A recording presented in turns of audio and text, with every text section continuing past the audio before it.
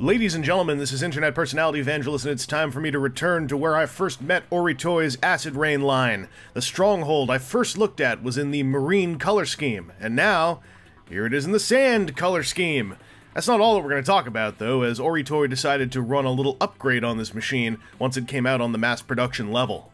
The Stronghold's a big box of a tank with quad top-mounted machine guns and a quartet of heavy artillery cannons, 2 to either side. The design remains as boxy, plump, and bulldozing as it did when I first handled it back in 2013, and now it's traded its green and beige colors for beige, along with some dark gray and a hint of baby blue.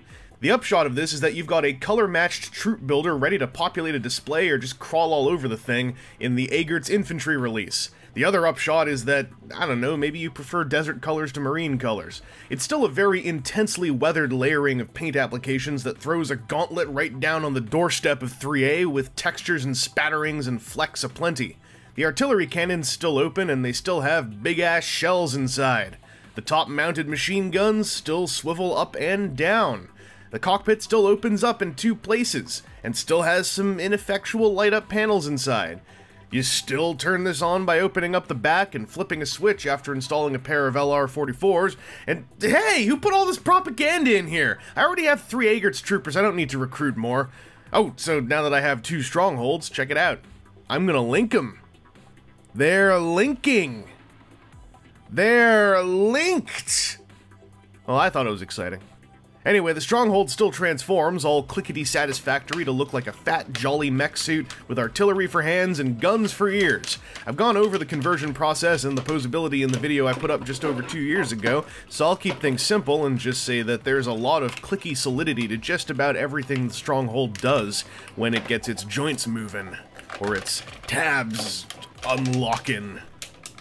But you see those rubber treads? That's where everything changed. Oritoy went out of their way to ensure that anybody with a Stronghold also got an in-character envelope full of hard plastic tread links. If you buy a Stronghold now, it should include the envelope. If you bought one before all this went down, Oritoy quite loudly offered to send you a pack of tread links in exchange for a photo of you and your Stronghold.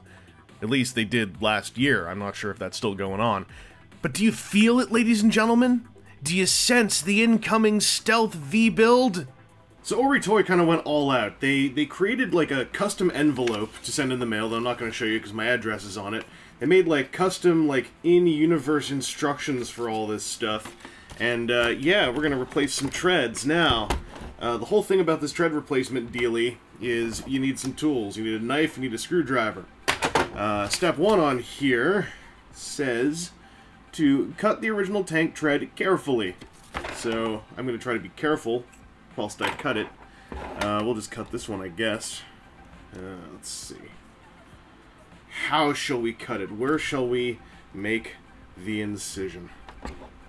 I'd say somewhere roundabouts here. And stuff is just rubber, so this X-Acto should slice through it fairly easily.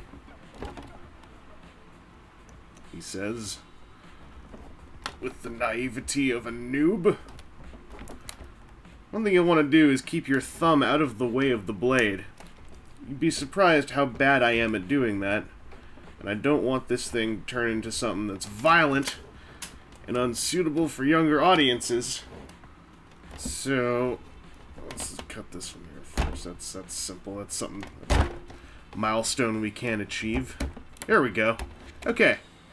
So the cutting's done. I am going to cap my knife immediately. And I guess we just gotta peel this off of here now. Does it just run through the top, or... Oh, I see little wheels moving up there. This is the thing that kind of amazes me. So, the engineering for all this stuff to move and actually be a working tread is in there. Just that this tread is not, you know, conducive to that. So, it's easy to look at this and start conspiracy theorying and going like, I bet those guys had planned all along to have, you know, some kind of upgrade for this. What's step number 2? Loosen these 2 screws a bit. So, there's a, you know, there's a conspiracy theory outlook one can take on this. The place where that kind of falls apart is that not only were these tread upgrades included for free with all of the strongholds that are for sale over at Big Bad, but anyone who took a picture of themselves with rubber treads got sent a copy of these upgrades as well. So Oritoy have quite literally made no money, as far as I can tell, on the whole venture of tread upgrades. So there's something admirable to that. Also, I don't know if I'm doing this right. I think I am. I guess just so this is freewheeling. Come on. I'm not stripping it, that's for sure.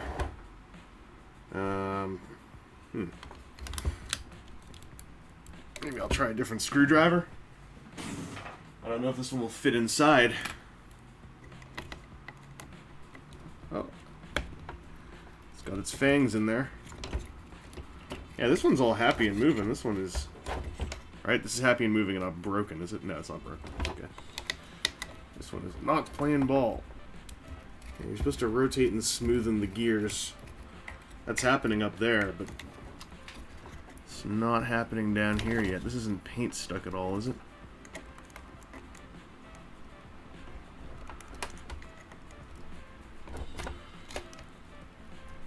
Oh, there we go.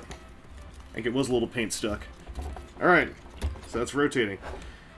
The next step is... snap 40 units together. So, in the envelope you get two little bags. Two little bags full of track components that look like this. And if you want to snap a few together, pretty simple. They just click like that. And as you snap them together, they form like a little length of, you know, flexible tread. So we're going to sit here and watch me do this 40 times in a row, or we would, except I came prepared. So I've got this whole flexible length of track all ready to go. It's kind of cool actually how it can bend like this due to the slight bit of give in the clip connections. So what I'm supposed to do is, according to the instructions, slide across the inner side of the gears. So I believe that is over here. Alright, so slide these over the top. And then... Okay, feed it down through the bottom. Oh, this is tricky. I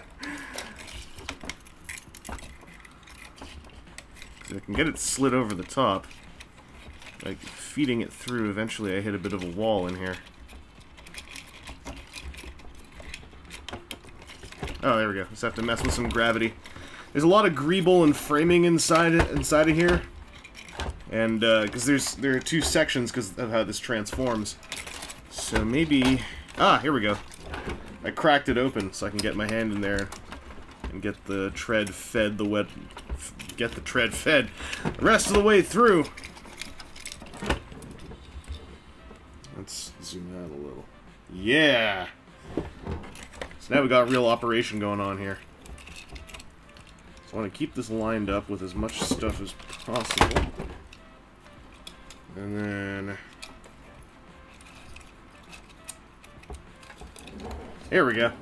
Just clip it together. So you see, the teeth here are biting quite happily into the grooves in the sides of these tread bits.